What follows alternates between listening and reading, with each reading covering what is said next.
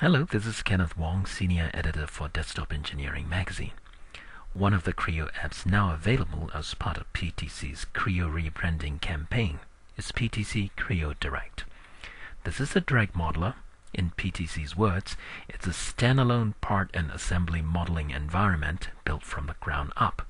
Now that's a bit puzzling because PTC already has a direct modeling program called Co-Create. As it turns out, Co-Create is now called Creo Elements Direct Modeling, which is different from Creo Direct, the one I'm about to show you right now. We'll sort out the differences later, but for now let's just have a look at the application, shall we? At launch time, you'll be asked if you'd like to work in assembly mode or a part mode, so I'm just going to start from the part mode. In its application menu, I can set options and model display color schemes. I'm also going to turn on the Snap to Grid option, doing it right here.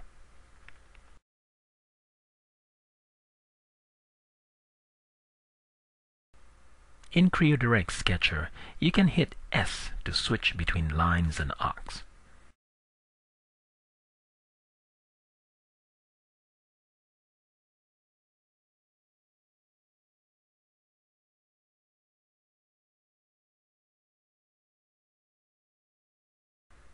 Now that I've got my sketch, I can simply extrude to add volume to it. And if I want to, I can double-click on the dimension field and enter the precise numeric values.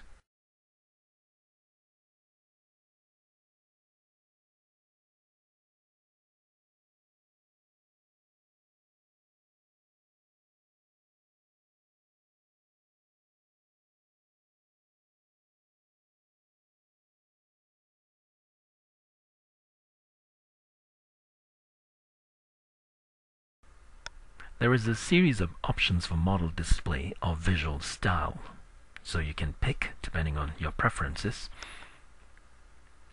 Now, this is a direct modeler, so I would not be working in a history tree or a feature tree. Instead, I'll be pushing, pulling, and stretching the geometry directly, like this, using a drag handle called Copilot.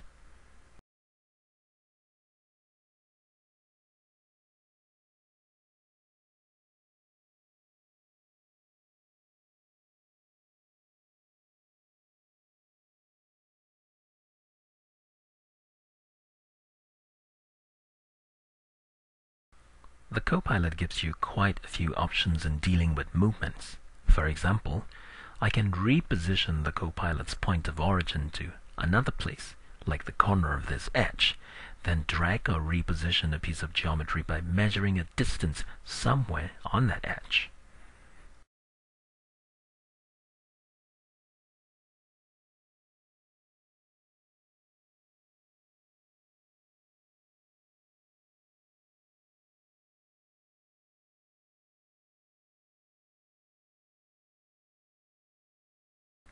Or I can use the Move From and Move To command to specify that I want a series of geometry move from its point of origin to a new point as measured at a distance from a specific surface.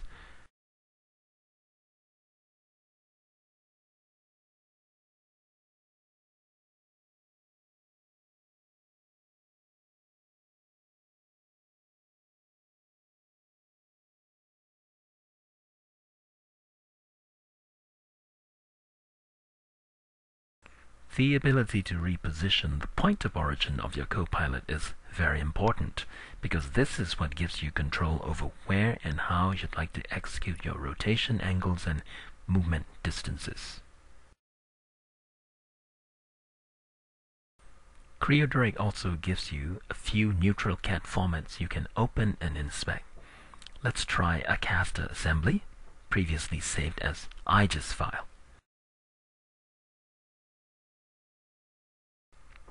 Now that I've got the IGES file open as an assembly in Creo Direct's modeling space, if I choose to modify a subcomponent's geometry, say to add volume to a particular piece, I can do it without worrying about the history tree or how that particular model was built in its original application.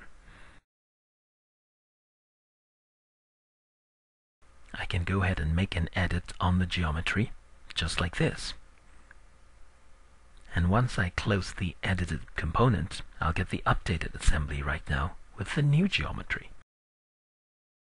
Now in my view, Creo Direct is quite easy to use and quite robust in part modeling features. One thing that it lacks may be just some tutorial materials, particularly multimedia tutorials like video clips, to make learning and mastering the program a lot easier. The program does come with HTML help files, but I think with direct modeling operations, seeing the methods is particularly a good way to learn. I'll look at Creo Direct's assembly modeling environments later. For now, this is Kenneth Wong directing your attention to Creo Direct.